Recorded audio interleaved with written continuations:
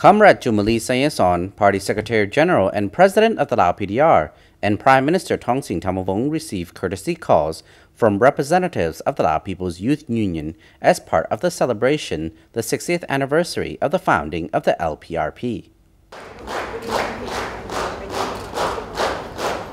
President of the LPRP, Comrade Choummaly Sayasone, on Monday the 6th of April, received a courtesy call from representatives of Lao People's Youth Union, led by Lao People's Youth Union Secretary General Vilayvong Bouddakham.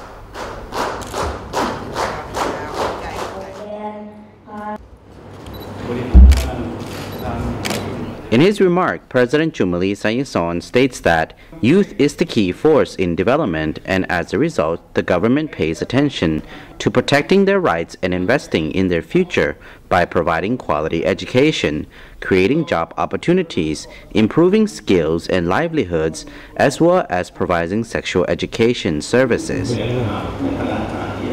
He said, adding that adolescents and youths are central to the future development agenda, and it is our responsibility to safeguard their rights and investment in their future for the benefit of their families, communities, and the country as a whole.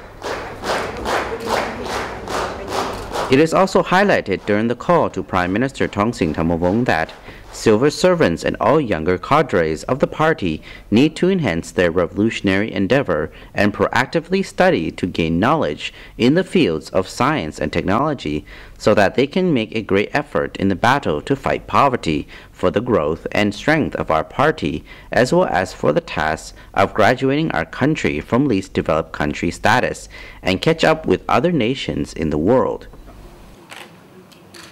It is also confident that with the great cohesive solidarity of the entire people throughout the nation under the leadership of the party, the task of national protection and development must be fully accomplished.